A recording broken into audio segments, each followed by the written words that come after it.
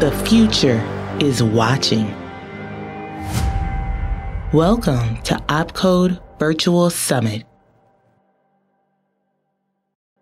Well, hello, everybody. It's good morning for us, but depending on where you are, good day, good afternoon, good night. Thank you for coming to our talk, Red Team Handcuffs. I'm Kyle Bachman, and I'm joined today by my colleague and friend, Caleb McGary. This is our agenda for the talk. We're quickly going to get into who we are, and we're going to discuss the constraints put upon us as a red team inside of Microsoft, and then wrap it up with hopefully a little bit of time to address some questions. This presentation is going to cover some of the constraints put against us in our rules of engagement. Every red teamer at Microsoft has to sign a document that basically goes over things that we are not allowed to do. Examples of this include harvesting personal information not related to our assessment, denial of service attacks without express written consent from our customers, and any other actions that may impact the business in a negative way publicly. We don't want to bring down services that are live, and we do not want to unnecessarily attack our coworkers and make them feel uncomfortable at work or that we're in any way spying on them. Some rules of engagement may feel like they cannot be overcome with determination and a positive attitude, but in most cases, any rule of engagement working against you can be overcome with a little bit of imagination and engineering effort. So Caleb and I are members of the SERPENT pen test team. SERPENT stands for Services Pen Test. We are a team of 8 who are responsible for cosign, gaming, and devices. Cosign is basically everything that is Microsoft Windows that doesn't reside on your computer. So things like Windows Update or signing. Devices is basically our line of surfaces and all other hardware, including the security of our factories. And gaming is our Xbox line, Xbox Game Pass, Xbox Live, etc. So our LinkedIns can be found here at the bottom. Feel free to connect with us and reach out if you think of a question and we're already out of time, or you think of it tomorrow or something. Feel free to ask it. So a quick definition here on handcuffs. We are going by that second definition, where a rule of engagement is something to restrain us. So we are going by the restrained by definition for the purposes of this talk. And now we're going to get into some of those handcuffs. I'm now going to hand it over to Caleb, who will go over our first handcuff and show how we as a team have overcome this restraint with engineering effort. Caleb? Sure, thank you, Kyle. So I'm going to try and use the real world example for each one of these limitations that we talk about and then relate to how we have to deal with it since we want to achieve the same goal. And so for this one, I'm going to talk about Stuxnet. And I'm just happened to picking on this on Stuxnet because it was a long time ago and it's fairly well known, although this example applies to almost every modern malware campaign. When you're attacking a target as a red teamer, you have a goal of don't give any risk to the company, obviously, that you're attacking, and you don't want to expose yourself. You don't want to be detected prior to accomplishing your goal. And so real-world attackers often have the same goal. However, they have the advantage that they don't have to use resources that they control. And this is important because when attackers think about their risks, right, they want to break into your company, they want to be undetected, and then they want to get your data, or they want to do some action on objective. But the way in which those risks matter to them is slightly different in how they matter to us. So for an attacker, it's far more important not to be detected in advance, right? Because they have a time investment, they have a tooling investment into their attack that they're going to use when they come at you.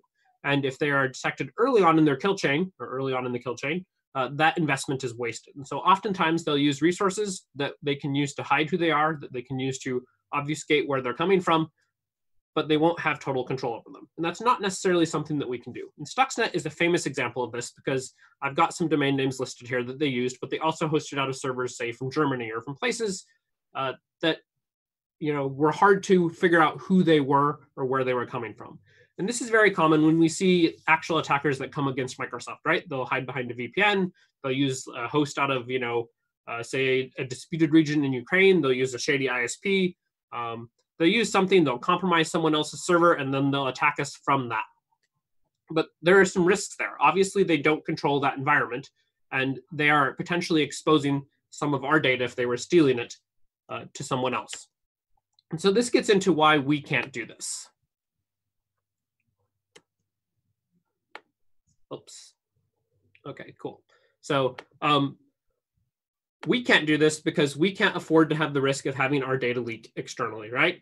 If I compromise an environment and I take some data out of there, which is pretty common, and it gets leaked externally as part of my attack chain, I will actually cause a problem to our business, right? I'll have public impact to Microsoft. Whereas if an attacker compromises Microsoft and they steal some of our data and they take it externally, it doesn't really cause any issues to them, right? It may make the data that they stole less valuable to them, but it doesn't necessarily impact them in a super negative manner.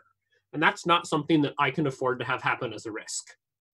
And so because of this, I have to maintain complete control over all the resources that I use at any given time. Or I have to have at least complete control over all the data that goes in transit through those resources at any given time. And this causes some challenges, right? So if I'm hosting out of Azure, or say a cloud environment, like you're another company and you're hosting out of a cloud environment that your company uses, the blue team, they can cheat. They can simply go say, hey, we see some traffic going to this Azure subscription. Oh, it's owned by the red team. This is the red team, and therefore their response will be different. Or they'll say, hey, we see some traffic that's going to this IP. We know who owns that IP. It's the red team. And it may shorten the response time. And it will change the way the response works. And so as a red team, it's our job to be the sparring partner of the blue team. And so we want to force them to go through all the steps as part of their incident response process. We need them to actually have the challenge of trying to figure out who that attacker is, of trying to gather telemetry, of trying to get a full memory dump because they are unable to rely on, say, network traffic or other indicators to figure out who we are. And that's harder if I cannot use a resource that is outside their visibility boundary. The last item is also kind of important because it actually adds significant overhead cost to you as a red teamer. You have to be able to deconflict, and I'll talk about this a little bit further on in this presentation with your blue team 100%, right? You don't ever want to run the risk that you are creating a real incident while you're doing your attack. And so you have to make sure that the actions that you take are logged in such a way that if someone came back to you and said, hey, I need a 100% accurate timeline, you could provide one, and that timeline would be concrete in such a way that there would be no way that someone can say, okay, this is potentially not you. So the way we looked at this is we said, okay, we need to be able to operate outside the boundaries of our blue team. For the most part, obviously there are some scenarios where there will be data that is too sensitive that we don't want to have ever leave the internal network. And I'll cover how we deal with that further on too. And we decided that, based on the sensors and the control that our blue team has, right? So they obviously have things that they can collect from on host. So you have like memory dumps, event logging, defensive tooling, which is deployed to the host, isolation, these things that impact the host or the resource, be it PAS or an IaaS system that they can use. But then there's also network collection. And so the network collection is a good indicator of who it is, right? If you can see traffic and it's going to, say, an IP and it's hosted out of, say, Panama, and it just kind of terminates there in some small ISP, it's a lot harder to figure out who it is. And so what we've decided to do is to use infrastructure that is actually outside our boundary. Now, we treat it a little bit differently, right? Because we treat that infrastructure as that it's like pre-pwned, that at any given time it is compromised. And so no credential that is used to manage it or set it up is ever used anywhere else. We then treat the data that goes through it as exposed data, right?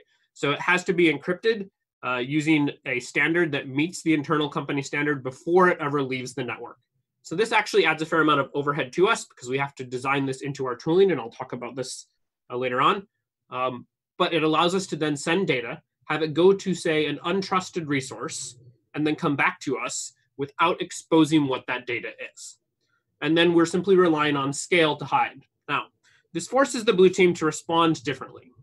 I can't just say, hey, it's going to the red team's Azure subscription, it's that. This forces them to treat something when they find it as a potential real incident. And I have an implementation example here of Nginx pass-through proxies.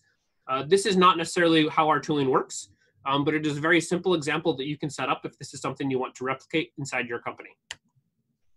So continuing on, let me kind of talk about how this works from a diagram perspective. So you've got your cloud providers, and I've got a bunch of them listed here.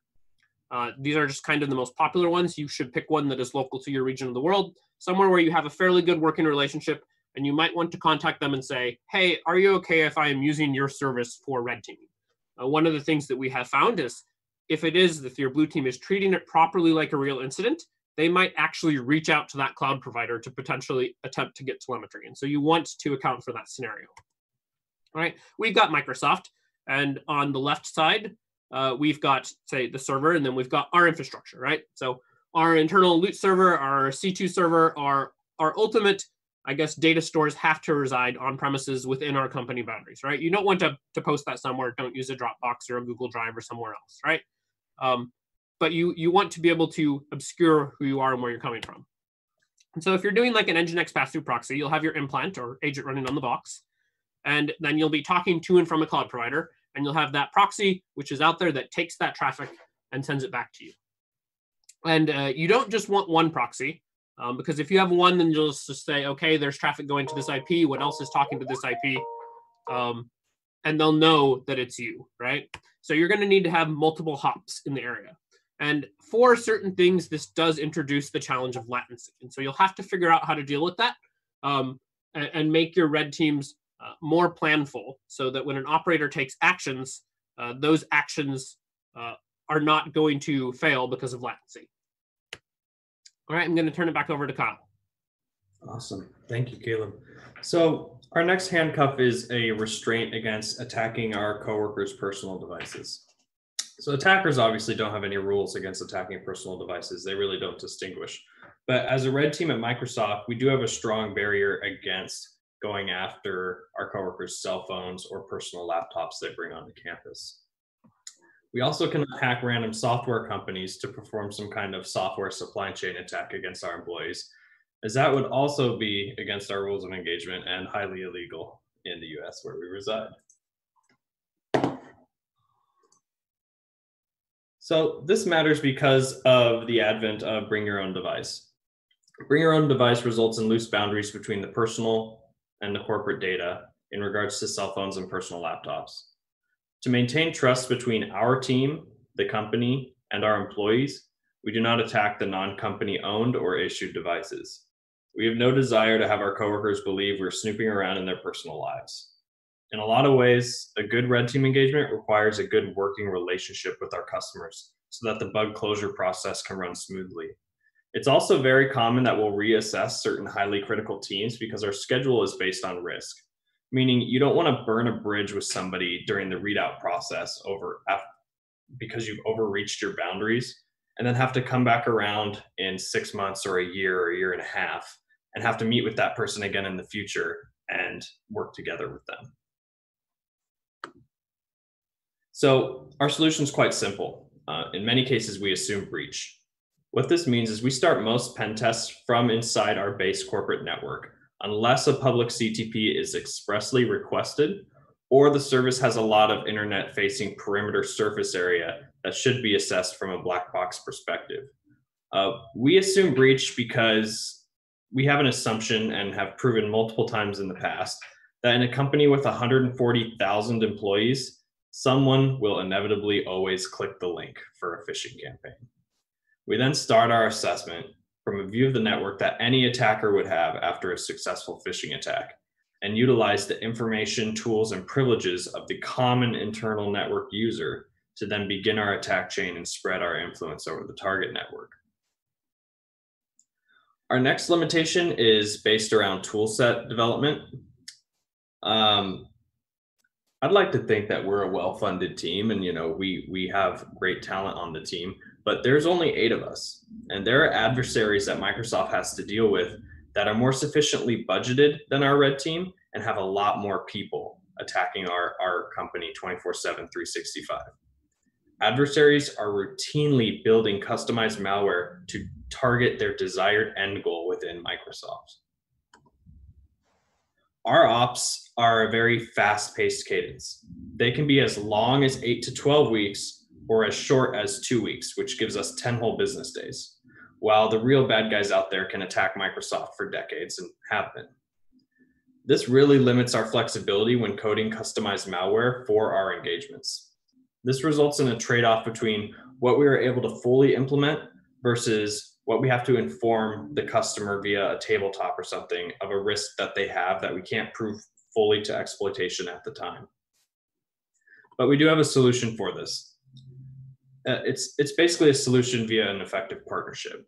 We work with our blue teams and agree on what is signatured and how they signature the reused malware that is built by our team.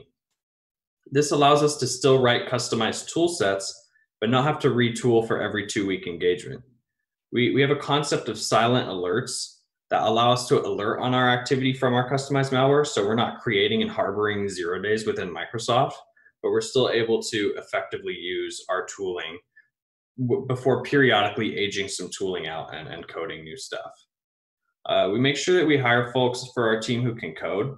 The ability to code is seen as a certain level of literacy to be an effective red teamer, because in every single assessment you ever do, there's going to be cases where manual effort won't fit within our time constraints.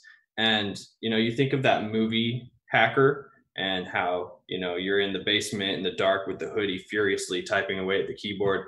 Like a lot of it is actually like squinting and scrolling and having to parse large file dumps or large file shares for secrets or credentials.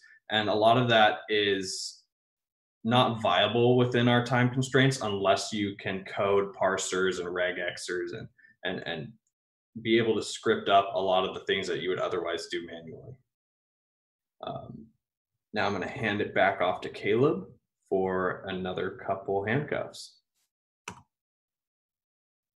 Sure. So one of the things that Kyle has kind of alluded to is that we have a fairly tight partnership with our blue team. And so our blue team is split into several different areas. So we've got detections, and these are the people that build, say, signatures. We've got hunt. These are the people that look for, malicious actors in the network. And then we've got incident response. And those are the people that actually go out and do the eviction. And as part of our work, we want to test all three of those areas. And so although we do partner with them, there will be cases where we'll compromise a system and we'll want to do something bad to it, right? This is pretty common as any sort of red team op goes. And so oftentimes adversaries will get on a box, right? And one of the first things they'll do if it's a Windows system is they'll say enable wdigest, right? And that will let them capture plain text passwords, or they'll enable skeleton keys. So that way they have some sort of backdoor that's present on the system. I've got some noted here that they'll drop, say, a web shell on the box, and they'll use a commodity password or something common. So say GitHub malware. And the reason why they'll do this is, one, it helps them maintain persistence on the system, which is something they want to do. And that commodity malware may evade the defensive components. And so that's how they may deal with not having to retool for each time. If someone has built a tool out there that already works, they're going to use it. And then it will potentially also obfuscate who they are, right? It's very hard to do attribution if you find something and you go out and you look at what that web shell is and it's just some generic web shell off GitHub. You cannot use that file then as a signature or any sort of indicator for who the attacker might be. Now, you might over time realize that a certain subset of attackers prefer that sort of implementation, but it's not a solid indicator. And so it's something that they'll often do. We, on the other hand, can't really afford to do this. And so the reason is because when we're working with our customers and our partners, we can't have a system that is weak. So hold on a moment. I need to click through. Next slide. Awesome. So because I don't ever want to like pop a box, make it weaker, and then have someone else pop it during the course of me doing my work, especially if we're doing like a perimeter compromise, right? And so we have a guarantee to our customers, and this is actually written in our rules of engagement, that any secrets or any data that we find, we will store in the same state or a greater state of security from how we found it, right? So obviously this means we have a loot server, we have like kind of a sort of an enclave where we keep this sort of stuff, and then we have to figure out what are we going to do with the systems that we compromise, right? One of our worst fears would be if we compromised a system and someone came in behind us on that same attack path, and then there was an actual incident. And this has happened to red teams before, right? There are many known cases out there in the wild where people have taken over implant networks, particularly if you're using a commodity product like Cobalt Strike, where that network will get compromised by a third-party attacker. And so being Microsoft, and as Kyle mentioned, we're kind of a code-heavy engineering-focused team. We do write the vast majority of our own tooling. We don't tend to purchase any sort of COTS product. Our tooling has to go through the same release process that any publicly available product from Microsoft does, right? So what this means is we are a red team, and we have a sister team, which is an application security team that does code review. And our tooling gets held up to the same standard of code quality as a normal public product that they would review, right? So they're going to check it for the same sort of flaws. They're going to give us the same sort of bugs. We have to be able to deal with them, solve them, and have the same sort of release process, right? And then obviously we have a deconfliction process internally. And so it's It's fairly standard as part of the incident response process that eventually there will reach a point in time where they'll want to know if it's a red teamer or not. And depending on how the operation is going, we may tell them, hey, this is not us, or this is us, depending on what we're doing. But there is a time limitation there, right? So I have to be able to respond within a certain amount of time. I don't want to get an email from them and be like, hey, I'll get back to this tomorrow, if in the event it is a real attacker, right? Because I need to know that they can continue to do their job and continue to respond regardless of what we are doing, right? Now, oftentimes we may actually find real malware on a system. This does happen occasionally where you'll pop a box and someone else may have beaten you to that. So in that case, we follow the standard incident response process. We terminate the test, and then we do tell the blue team, hey, go do your job. And so those tests, obviously, we stay out of their way, right? We do get involved somewhat in the incident response process to provide an attacker mindset, but that's like a very small subset of our actual, I guess, job duties, right? And then lastly, if we find a critical vulnerability that is not an ODay, right? So ODays are kind of unique because if I find an ODay in code, there are certain things that I can do to see if anyone else is potentially aware of that ODay exists, right? And so ODays actually represent, say, less risk in some cases. Some cases, obviously, there are exceptions to this rule, than say an end-day vulnerability. Say I find an unpatched Windows 2003 box that's sitting somewhere in an environment that has been unmaintained, and it is, say, publicly accessible, or it exposes, say, important customer data, and I'm able to compromise it, right?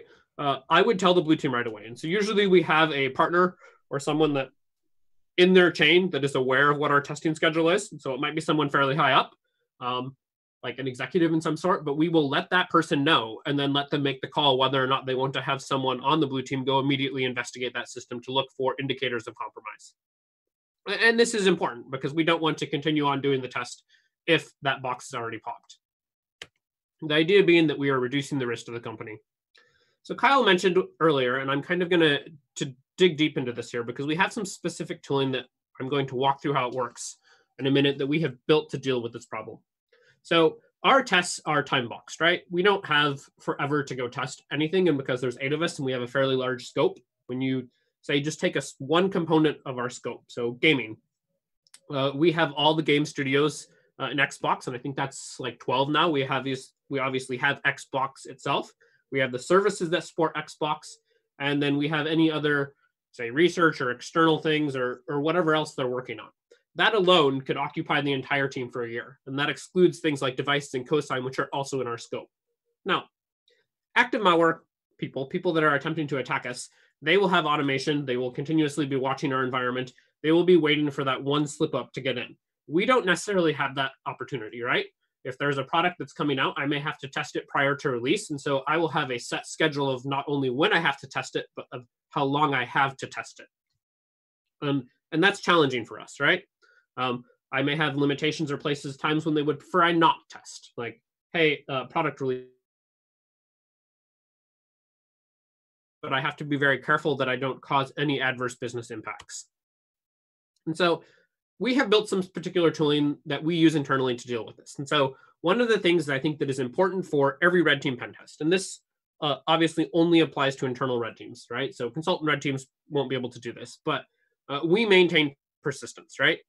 The idea being that even though since we don't breach the perimeter every single time, as Kyle mentioned, we'll do an assumed breach. When we do breach the perimeter, which happens, I don't know, every few tests, depending on what the scenario is, we'll try and find places where we can maintain a foothold within the environment that we can potentially use later on to start our test. And this provides us several major advantages. It forces the hunt portion of the blue team to always be looking for that irregular signal, to be figuring out where we chose to stash our persistence, and then be figuring out where their telemetry gaps are, because we may be able to identify a system where there is no telemetry, establish persistence there. And so they'll have to make sure that their own internal tooling and processes are up to par in order to track where we've been and what we do. When we finish a test, we do tell them our attack chain, but we don't tell them everything, right? There is an internal decision that gets made on what data to share, right? We also have automation that watches a lot of things. So there is an entire tool set that I don't talk about here for helping us do that reconnaissance portion in advance. So we try and shorten that as much as possible. And to do that, we have automation that we can run in, I'd say, a course of 2 to 3 hours, and I can get as much information about my target as possible. And that's broken into authenticated and unauthenticated data sets, and then we can decide what to use as part of the test. And all this only works if you have a schedule, right? You have to know what you're going to test when, so then you can pre-stage some of your things and you can be like, okay, we're going to activate this persistence mechanism here and we're going to use it. And so going on to our persistence mechanism and tooling, this is kind of what it looks like. And I don't have a code sample to share to you because obviously this is an internal tool and we're not about to release it to the public. But this is generally what the architecture design is like. And I believe there are some solutions that are out there that are somewhat similar that are open source. So on the left side of the document, we've got our targets. And so you've got servers, laptops, desktops, whatever. You've got the places where you're going to compromise. And this is where we'll put our persistence mechanisms. Is usually in what I consider an IaaS asset, so infrastructure as a service, although you can compromise and persist in some PaaS, so platform as a service things too. But for the most part, right now, we target IaaS systems to persist in. And then in the transport area, I've got, once again, cloud providers, as mentioned earlier, but I've also got other things. And I'm going to pick on one particular example here as part of this. And so this little triangle thing with like 4 dots and a couple of lines between it is, I believe, Azure Artifact Service. And for those of you that aren't familiar with Azure Artifact Service, basically it's a location that lets you publish like a package, and then something can consume that package for use in their application. Similar to NPM, NuGet, et cetera, all the other package management repositories out there. And so what we're going to do is we have registered, say I went out and got a Hotmail account, I registered an artifact on Azure Artifact Service, and I have nothing there.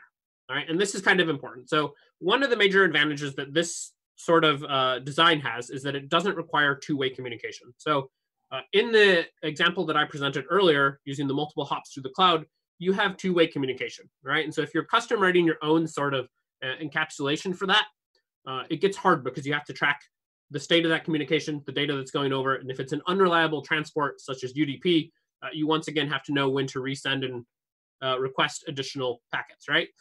It's like basically you have a VPN. I do recommend everybody build one of those at some point in time using Python. It's just, it's a crazy experience and it will teach you a lot about what goes into network protocols and design, but you may not want to do that for your stuff. Now, with this design, we don't have two-way communication, right? All our agent is going to do is it's going to check Azure Artifact Service, and it's simply going to say, is there a package there? Is there a package there? Is there a package there? And there might not be a package there for the vast majority of the time. And now when we do an op, we stand up a C2, right? And so this is some, our custom internal tooling software. And we have some storage. So we have, say, Azure Storage. We're using that as a queue. And we're going to want to activate an implant on one of these targets, all right? And this will work for things that need to either be inside or outside the corporate network. And so we're going to take our implant and we're going to dump it in that storage mechanism. So we'll generate one on the C2. Our implants are custom generated for each target because we bake in specific things like crypto keys, et cetera. And then we're going to put it on that Azure Artifact Service. So I will publish an update, right?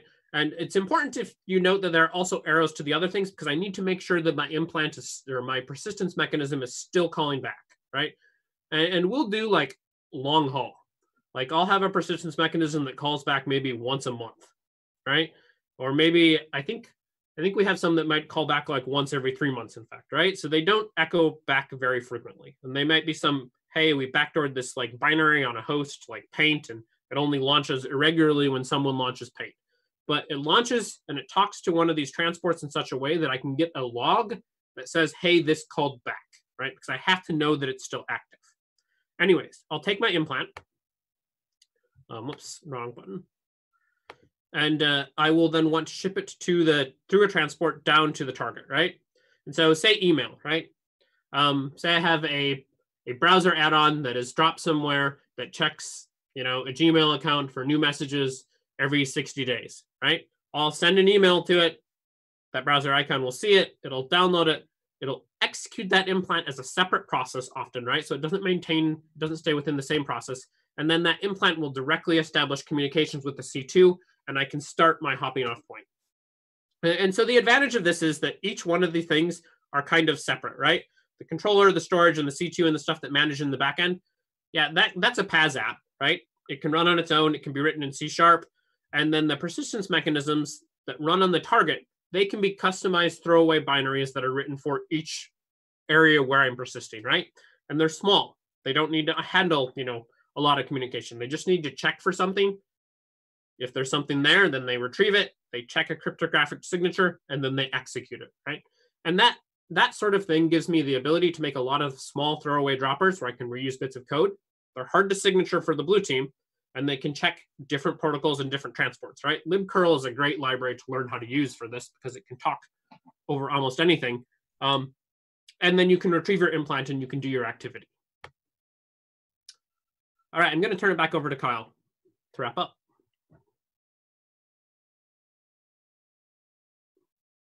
Kyle, you're muted.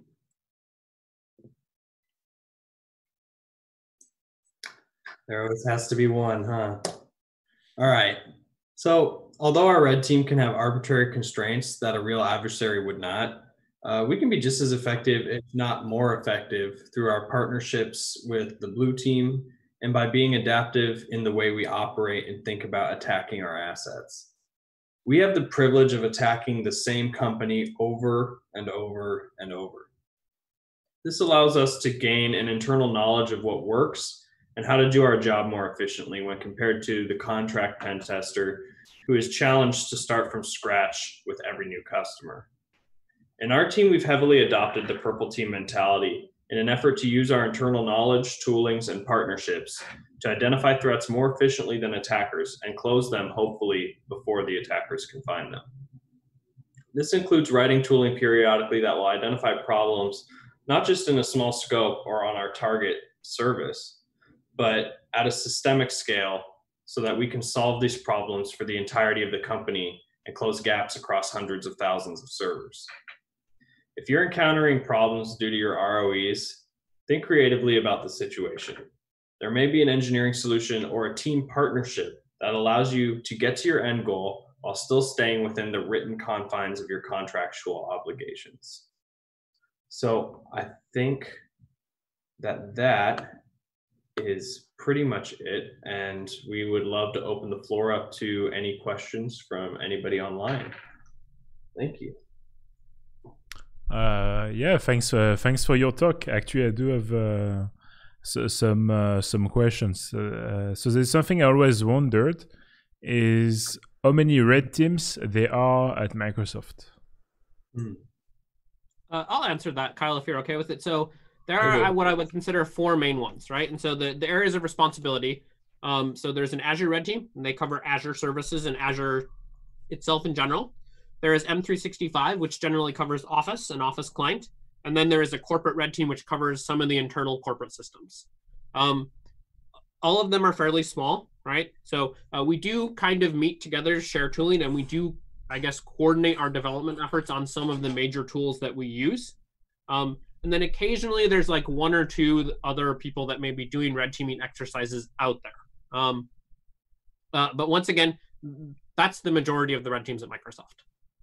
Yeah, I think when you talk about those one or two other people out there that are doing red team activities, some of our more major products will have dedicated attacker mindset security folks who will work on them. So like a big example is like SQL is a huge product, right? It's been in use for decades. That has its own kind of attacker mindset people that are constantly looking at it and ensuring every new update doesn't introduce old vulnerabilities or create new vulnerabilities. Yeah, and I guess it's important to note that this excludes like client code security team, right? So there are separate, what I consider component pen test or code review teams for each product, right? So red teams specifically do not do that activity. I mean, we do it as part of our attacks and our compromise. Obviously, we love to steal a source and then look for bugs in it, but there are dedicated code review teams for each of our major products. And how does that work? So like the blue teams are like usually in like not in the same team, but do they work like together, or is it hard to communicate sometimes with like some of the other teams, or is it like completely like are they like verticals, you know, like all those teams, or is it more like silos? So prior to Satya, I think things were very siloed, but under Satya, that siloing has more or less gone away. And so the way the blue teams work is is kind of like a shared incident response center, and they all contribute people to them, to that area. Although each blue team has a designated area of focus, right? So for example, our blue team is intimately familiar with like the gaming studios, which may not even host at Microsoft, right? and the technologies that they use, which might be third-party cloud providers. Whereas, say, the Office 365 blue team is extremely familiar with Exchange and how it runs its platform, right? A lot of times our incident response process may require a code change, especially if someone is deploying an ODA against us, and the blue team needs to have super in-depth knowledge, not just of the environment in which they are trying to, the infrastructure runs, but also of the software that they are attempting to, protect.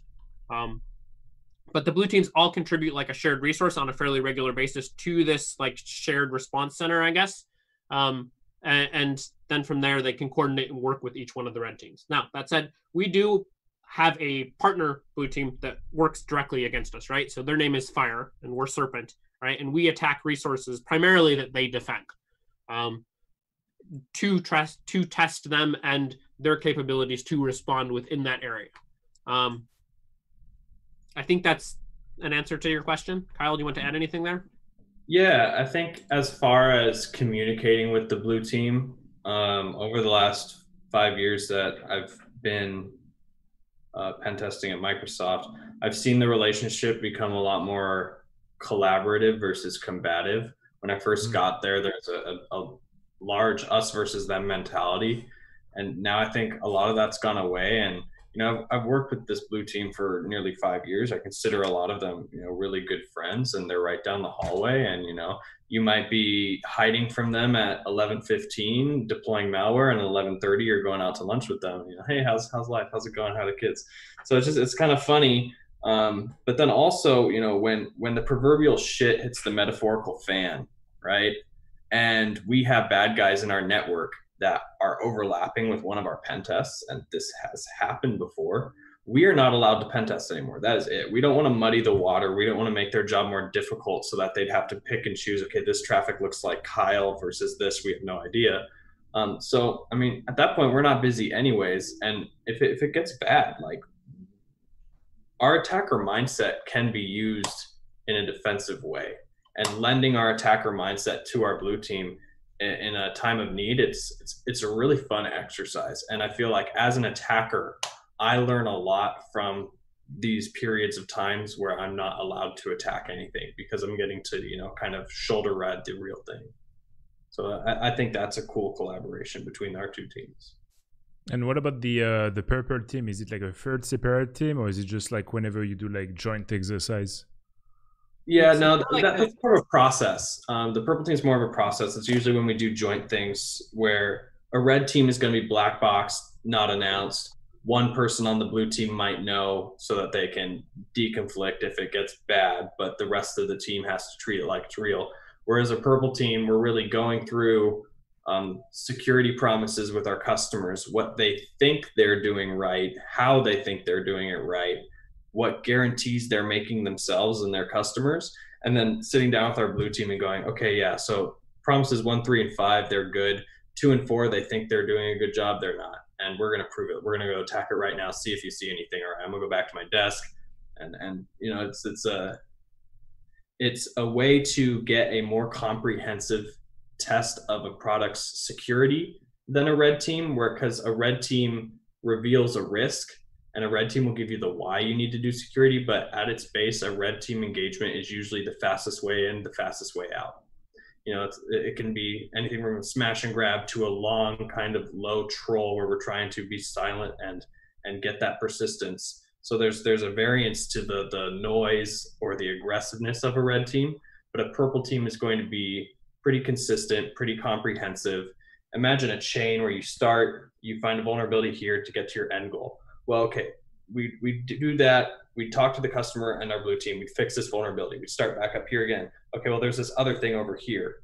Okay, and then we get to the end goal. Okay, now we fix this. Now we have this thing over here. So whereas a red team's only going to test that one chain, one objective, and the test is going to wrap up. A purple team's going to be more comprehensive in that we are going to basically file the bugs we find as we find them, discuss them in our weekly stand-ups with the customer we're assessing, and our blue team is going to be able to kind of ride the whole show. And I think it's a good process. I feel like our bug quality from those are fairly high. I see. And just so if I understood correctly, so the Serpent team is customer facing, or when you say our customers, you just mean generally for the products? So, yeah, this actually this confuses everybody. When I mention our customers, I am talking about Microsoft services and cosign devices. Okay. So they are our customers. But yeah, it is not public facing. And what's the name of the blue and red team at Azure? So the Azure team is called Azure Red Team, and I think their blue team is simply called Azure Blue Team. We have the coolest name. Yeah, cool, so I was about to say, like, this is what, like, Serpent, Fire? Serpent and Fire that's our red and blue team. Okay. What about the team of Dave Weston with Jordan and everything? What's their name? So they are like the client security offensive team, right? So his team does like security mitigations and defensive measures that are on the Windows product that is on your desktop, right? Yeah. And so that's their scope, right? Yeah. So it's slightly different. Whereas Kyle, I'll let you explain a little bit what our scope was again. So again, our scope is anything Windows not on your computer, anything devices. Like Azure Sphere, for instance? Azure Sphere, for instance. Okay, cool. So any tips for people who are trying to get the code execution in the Pluton subsystem? None that we're willing to share. Okay. So it's like... yeah, no. What about getting like serial debugging on it? Like any tips? We cannot provide you with any tips. We wouldn't be allowed to talk publicly anymore.